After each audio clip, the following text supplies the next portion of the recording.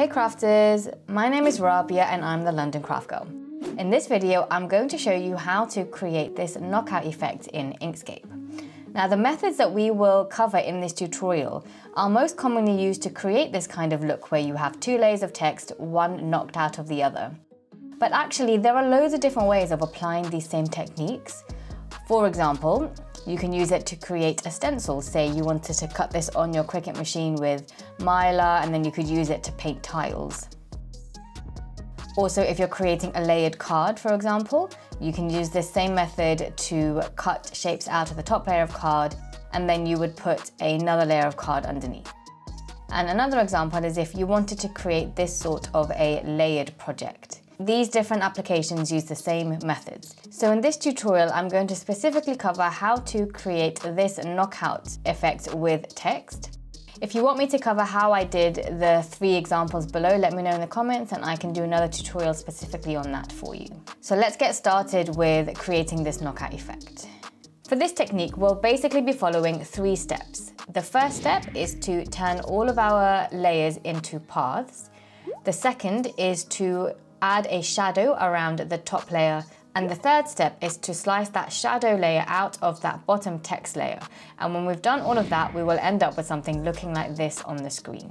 So let's first of all create our layers. On the left-hand side, find the text icon and select on the screen. And we'll start with the layer that says Inkscape. I'm going to use a more bold font for this because a knockout effect works better with the bottom layer being a bold font. So I quite like this one called Fashion Fetish. This is from Creative Fabrica and I will link it for you in the description below. And then we'll get a second text layer and type this knockout. Oh, hang on, I don't want that to be capitals. Let me do that again. Knockout. And for this, I'll use a more cursive font. So Scott Pilgrim, another one from Creative Fabrica is a good one for that. So what you want to do is, as I said, we first have to convert everything to paths. So you select on your object and you come up to the top, hit path, object to path. Now with a text layer, you always then have to do object, ungroup, and now you can see there are little dash boxes around each individual letter. We then have to go path and union. So those are 3 sub-steps to always remember whenever you're turning text into path. So I'll demonstrate that again. We'll do path, object to path, but then we have to do object, ungroup, path, union. So first of all, I'm going to change the colors. So here you can see fill at the bottom. If you click on that, and here I'm just selecting the bold, this box here, that means there'll just be one solid color. I'm going to use the ink dropper tool to pick up this gray color. And there you go, that's changed that color. Then I'm going to select my knockout and again, double click here and select the solid color. And I will do the ink dropper onto this pink color. So if I double click on the word now, you'll see these gray little boxes appear. These are called nodes. I have a video explaining what nodes are and how they work in conjunction with your Cricut machine, so I will link that for you below. You can check that out to understand this a bit better. And this is what an object looks like when it's been converted to a path. So it's the same thing here. All those little gray squares are the nodes. So it's no longer a text object. To resize this, I'm going to turn the lock icon on. That will keep its aspect ratio. With text, you don't want to be messing around with aspect ratios. And I'll just drag the corner and make it approximately the same size as the one above. And I'll do the same with the knockout. Just drag. So if I layer one on top of the other,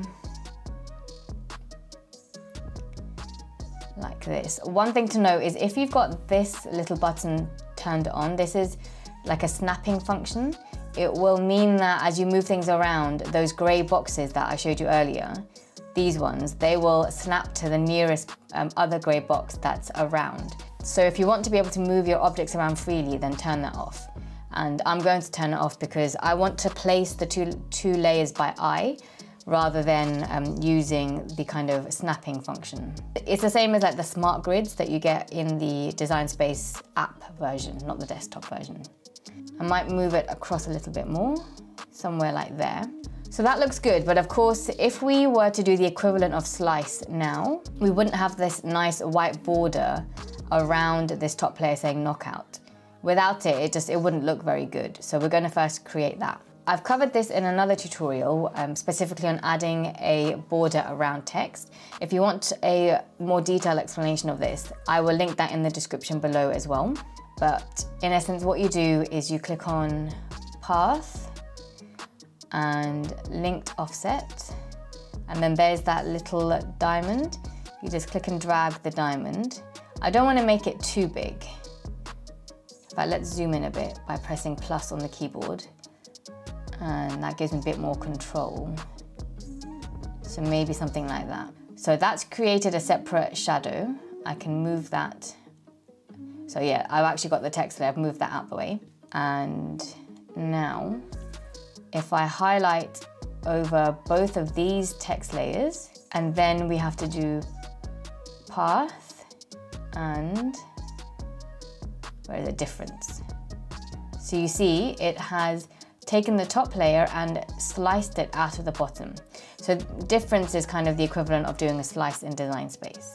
So I'm going to hit plus on my keyboard again to zoom in a bit more, and then I'm going to reposition this to try and get it exactly in the middle of that shadow bubble we made. So that's it, guys. That's all you need to do to create this kind of a knockout effect in Inkscape. As a reminder, there were 3 steps. We turned our layers into paths. We created a shadow layer around the top layer, and then we sliced that top layer out of the bottom using the difference function. So all you would do now is save this, File, I'm going to save as, let's call it Inkscape Knockout, and you can save it as a plain SVG, save. I would then just open this in Design Space, so let me just demonstrate that for you. So here we are in Design Space. I'm going to come to Upload, Upload Image, Browse. What's this one? Open. Sometimes you get this warning sign saying that there are unsupported elements. Usually that's because there's like a shadow ghost text box in your original file. Maybe you pressed on the canvas with the text icon, but you didn't actually write anything. I usually ignore it and click continue and things tend to work. But if you do have trouble when you do that, let me know and I can put together a quick video to explain how to fix that. So I'm going to upload this, insert. So it's actually brought in those other layers that I had shown you. I'm going to ungroup. We can just get rid of these other ones. And then ungroup this again. And there we go. You've got this layer you'll cut out as one matte, and then this second one as a second matte in a different color. So if anything about this tutorial has been a little bit confusing for you, check out this playlist that I will put on the screen for you. It's all of my beginner Inkscape tutorial videos. Hopefully any questions that you have are answered in those videos, and if not, just definitely drop me a comment below and I will get back to you. And if you have any other requests on stuff you want to learn on Inkscape, just let me know and I will try and help you out. I hope this video was helpful and easy to follow. I'll see you in the next one, and until then, happy crafting!